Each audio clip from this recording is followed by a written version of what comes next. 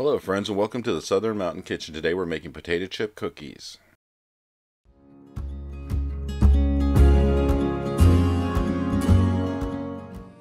So as you can see on my counter, I have 5 ingredients, and this is all it's going to take to make these. So let's go ahead and preheat our ovens to 350 degrees because this is going to take about 12 minutes per batch of cookies. So what we're going to do in a large bowl is go ahead and add in 2 cups of unsalted butter, which is about 4 sticks, and I know that's a lot of butter.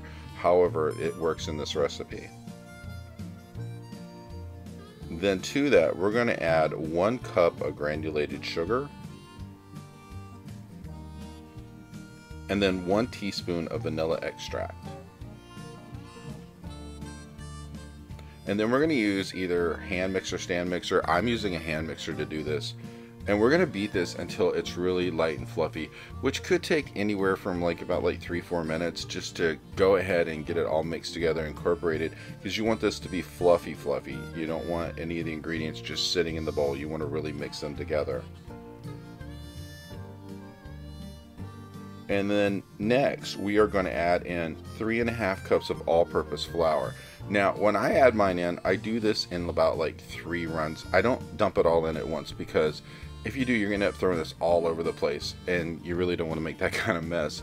So we're going to add it in about maybe 3 times until we get it all incorporated, and mixing in between each time we add it, and that way it's easier just to incorporate the whole thing together. So make sure if you're using a hand mixer that you move it around the bowl and kind of get to the sides and get down into the bottom of this to make sure you pull out everything, like the flour that's getting stuck in places, get it all mixed through.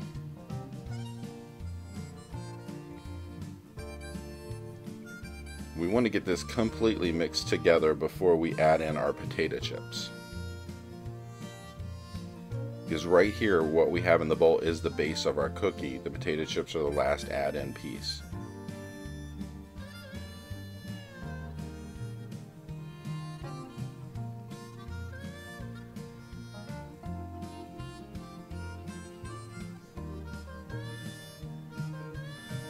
So once you've gotten this completely mixed, make sure you take a spatula and just run around the edges of your bowl to pull in anything that's stuck to the sides, and make sure we get it all incorporated together before we add our chips into it.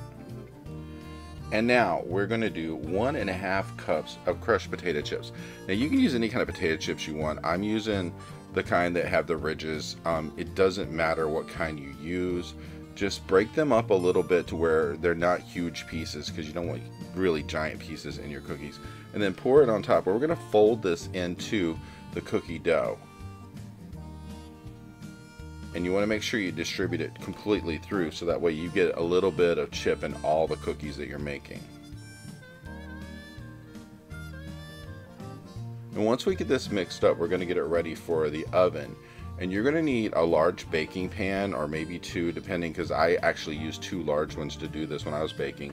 And I line them with parchment paper, because that way it's easy cleanup, nothing sticks, and you make sure that, everything is really cleaned up quickly at the end of this. So if you didn't do it already, make sure your oven is preheated 350 degrees. These will be in there for at least 12 minutes. And when they're baking, they don't go totally golden or anything they're kind of whitish looking when they come out.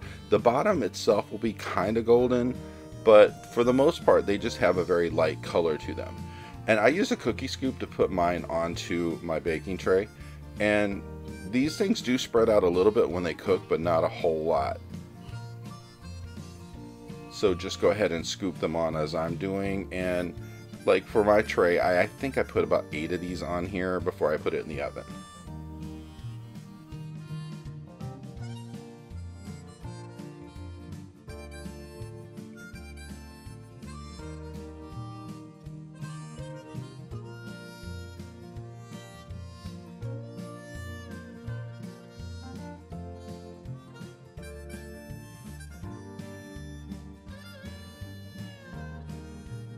And this is what your cookies will look like when they come back from the oven. They're kind of sweet, and they're kind of salty, and they're great tasting.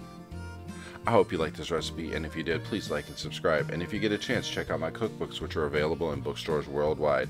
The first is all about everyday cooking. The second is all about baking. Have a great day.